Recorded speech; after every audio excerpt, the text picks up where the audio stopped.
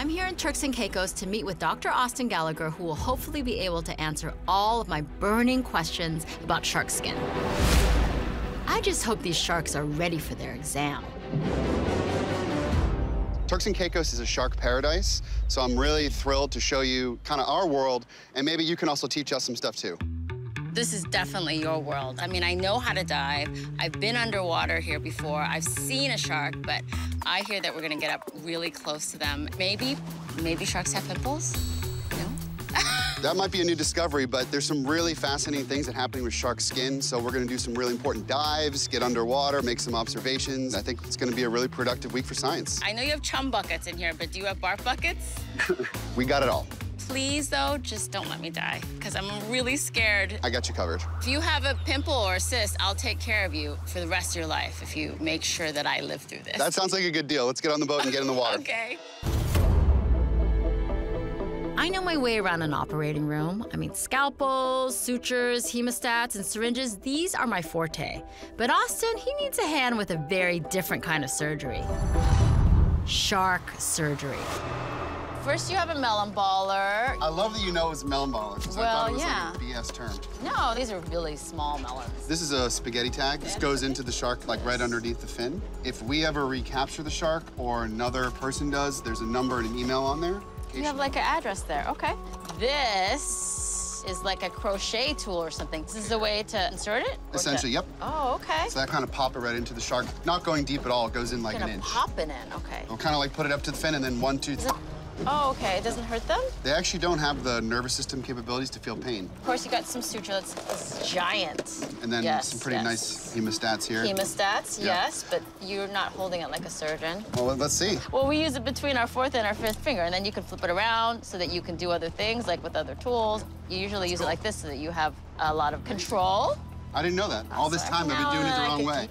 So we're gonna draw some blood, too. Yeah, all this is really focused on trying to understand the health, survival of the animals. We can do dietary studies from the blood, reproductive hormones. And what I'm gonna really need your help is actually putting this acoustic transmitter tag inside of a shark. Okay. Pretty amazing technology, actually. We've tagged a reef shark in Turks and Caicos, but it would be ideal if we could tag a nurse shark so we can start tracking that species out here. And if we ever recapture the shark again, it'll tell us the shark's number. All right. The shark's gonna be in the water the entire time, so we kind of just go in as quickly as we can and just kind of get it done. How thick is shark skin? It really depends on the species, because the mating systems of sharks are really quite aggressive. The teeth are really sharp, so they want to have that protective layer. Like this thick, like this thick? Like that. Oh, that's great. You know, they have millions of little teeth that line the skin, so it's like you're cutting through sandpaper. If you rubbed up against it really hard, you could get shredded. It's kind of like a term of endearment in shark research called shark burn. Interesting, when we cut into skin, like human skin, it does what we call fish mouth, where it it splays open naturally because there's elasticity to it. Does the shark skin do the same thing, or does it just... It doesn't really do that. That's really interesting.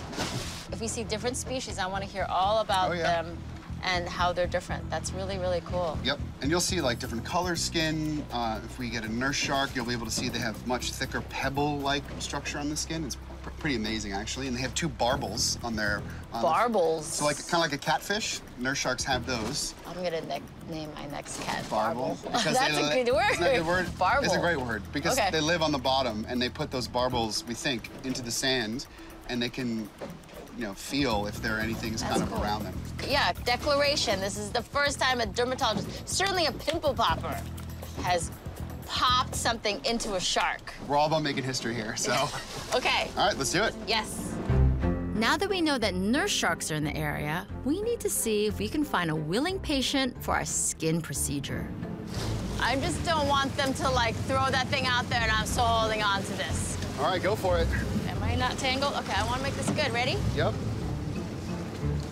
Ah! It's not bad. Now just keep letting it go out. Yeah, that one sucked. I gotta do it again. Please, make sure that clip, makes it, someone's gotta,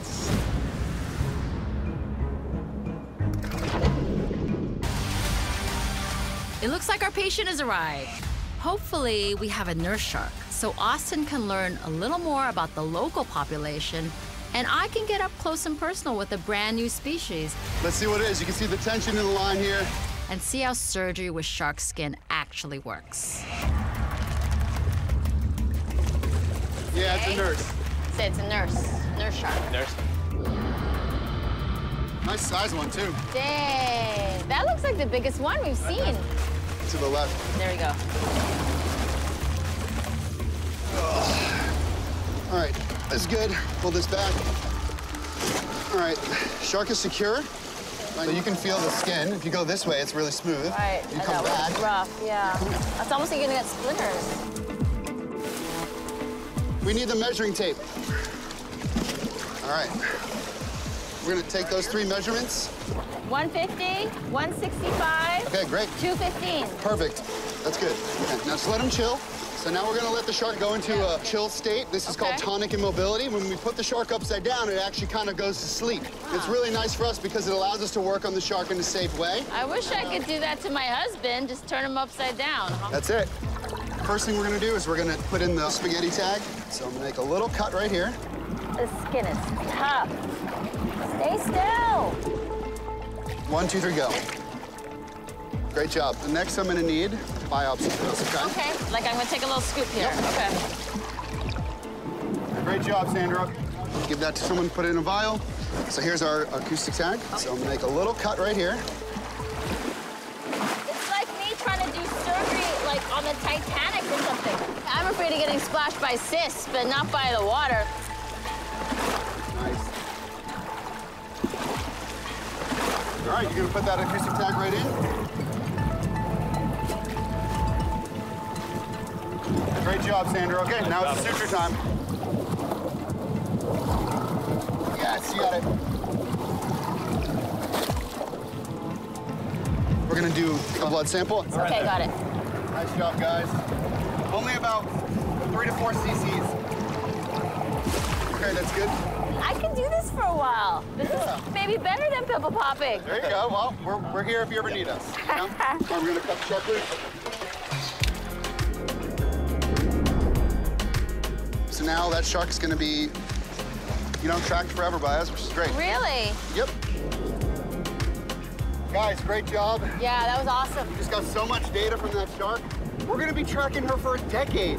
The actual shark surgery part was like you're in a combat zone or something. You're trying to do all these things. Meanwhile, the boat's rocking all over and the ocean is splashing you with water into your eyes. So you got to do so many different things at the same time. I mean, their skin is superior in so many ways. It's thick, tough, super clean, yet feels like sandpaper because of the dermal denticles. They have a clear evolutionary advantage.